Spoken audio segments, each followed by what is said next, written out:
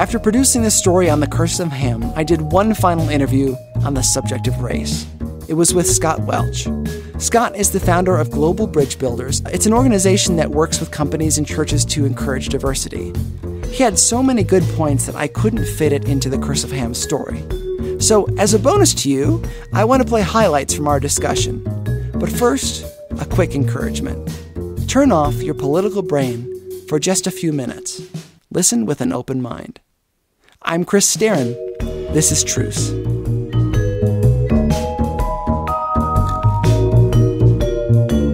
We first talked about his upcoming book called Plantation Jesus, Race, Faith, and a New Way Forward.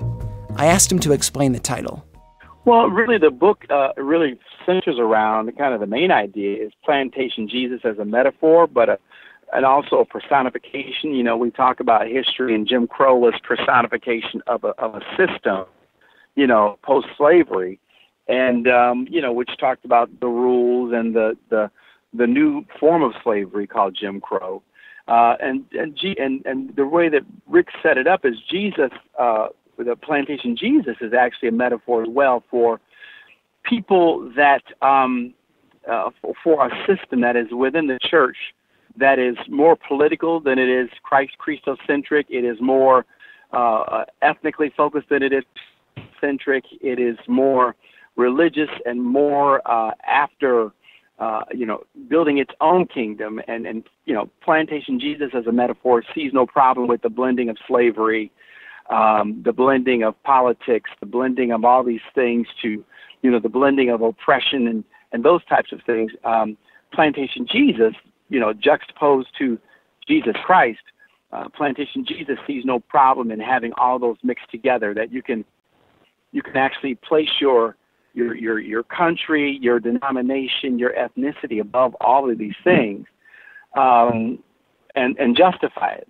But when you contrast that to Jesus, Christ supports something diametrically opposed to Plantation Jesus. Skot, how does racism show itself in Christianity today?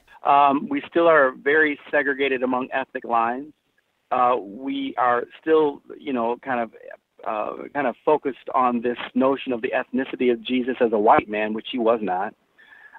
We are still very much divided in terms of along political party lines as well.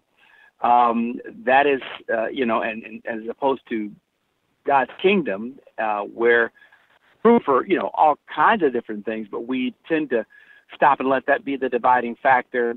And then it also shows up just in the fact that a denomination would have to have something brought before itself, even to talk about the curse of Ham, which is both unbiblical. He said, "Cursed be Canaan," first of all, and the fact that it would have to go through this, ecclesiastical congress to go before the board. And when the Bible is very clear with 66 books of truth there, so it shows up in all different ways. It shows up in the colors of the gospel, which is something used for many street evangelism teams, primarily white, where they use white to be symbolic of purity and black as the color of sin. But knowing the Bible doesn't talk about sin as being black, it talks about it being scarlet. And so it shows up in so many different ways. And it shows up in the fact, I think, and I'm an independent politically anyway, but it shows up in the fact that, when we have, a president right now that can call a quarterback an SOB for kneeling, and we have people in attendance at his talks still in mass numbers, primarily people from the family of God, evangelicals, and supporting him and cheering him and calling him a Christian. And, the Bible that I read said, a tree by the fruit that it bears. I just haven't really seen any fruit, but yet and still I honor the office and pray for him daily, in fact. Just ask that God would flood his heart with wisdom and insight and everything. But so it shows up in so many different ways, and it also shows up in the fact that we call America a Christian nation. There's nowhere in the Constitution that has Jesus' name in it. Nor can we talk and justify 400 years of slavery and call that just a hiccup in history or just having a bad run at trying to do the right thing. So this whole idea of that whole the ideology of Christian, the myth of a Christian nation, or calling the United States a Christian nation, not saying it's not an amazing nation and a wonderful nation, but it certainly is not a Christian nation. We may have some principles, that might align with it, but even when they said in the Constitution, the Declaration of Independence, all men are created equal, they weren't even talking about people of color, nor were they talking about women. And so we have to be honest about that. And I think the biggest thing that Plantation Jesus speaks of is to really, for Christians, to be just honest and not try to grab onto something man-made to grab their identity. We should be found in Jesus Christ. And then we start from there. Right now, I think we are very much ethnocentric as the body of Christ, which puts ethnicity in the center. And then we're ethnocentric and we're Christo-conscious. I actually think that the converse of that is actually where we should be. And I think if we were there, we would actually be experience a lot less hiccups amongst the family. We should be Christocentric and ethno-conscious, because God doesn't have a problem being, creating, He created us all, Italians and Polish and German and African American and Latino, Native American, but He has a problem when we put that first, because He actually wants to be first, and He should be. I know we've made mistakes in the past, and it's hard for us to just say a few words and make them go away. But how should churches proceed in the future? I think they can really move forward by being honest.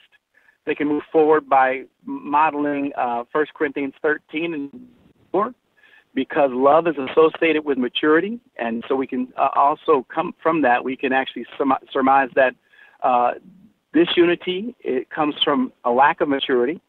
So right now we're in a very immature state as the body. And I also think we could model John 17, where Jesus said, make them one.